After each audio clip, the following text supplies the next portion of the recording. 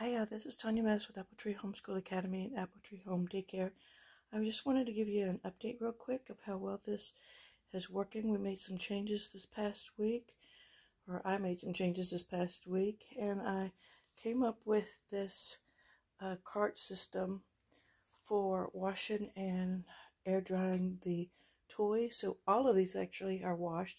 This will normally be my dirty bin for the dirty toys, and then letting the other toys air dry here, because I don't have that much counter space. And this has been working great. Now, I did wash all this up this morning. I rewashed the basket real quick, and then I put these in a colander first and got a lot of the water to drip dry first, and then put a towel. Each one of the bins has a towel down in the bottom, and I made sure to get one with the holes in it so they could air dry and have good air circulations. And I'm second guessing needing to go back and get a third bin for here, because I may not need it. So, but I don't know, we'll see. But this is working great. And then we set this little table here for Play-Doh, and this has been going great as well. And getting this out from behind my chair at the dining room table has been working wonders. We have not really utilized the play mat here for the Matchbox cars, but that might come. We'll see. We have a problem with when the bigger kids, the older kids, try to play with their Matchbox cars with the little toddlers, babies or toddlers, disrupting them.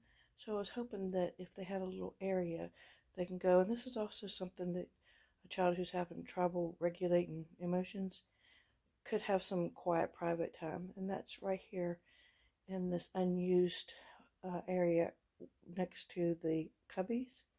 So we'll see. It's nap time right now, so I'm trying to be quiet, and I'm cleaning up from after lunch, so I still have to sweep the floor. But the bins were right behind this chair, and as you can see, there was no space for me. Raise the blinds up so I can see a little bit. But I removed this unit out of that unit out of the daycare room, and opened up a spot in the daycare room, and moved for what was there to here, and I can get one more.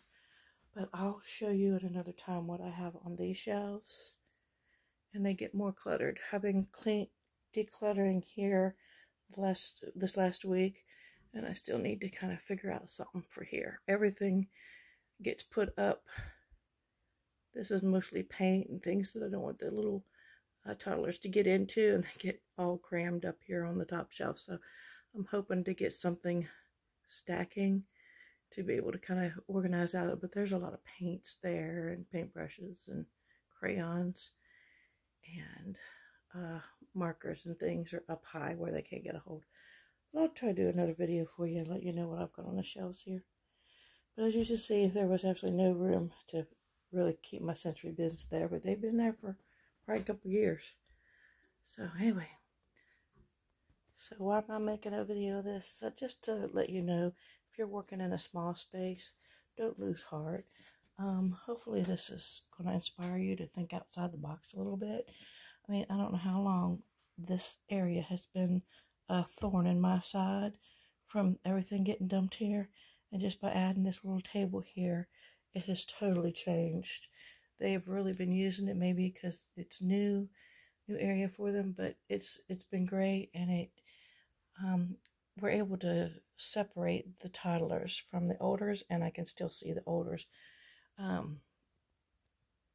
Even though I could see the kids at the table from the daycare room, it still was a little bit too far away from me, that I really just wasn't comfortable letting olders sit here while they were finished eating or doing a table activity, and then having toddlers in this room. See, it's well open right here, and I could still see, especially if in between. But this really, really, really helps me a whole lot, having it a lot more convenient to the daycare room. So I just wanted to give you a shout out real quick and let you know, think outside the box. And there's hope. Thanks.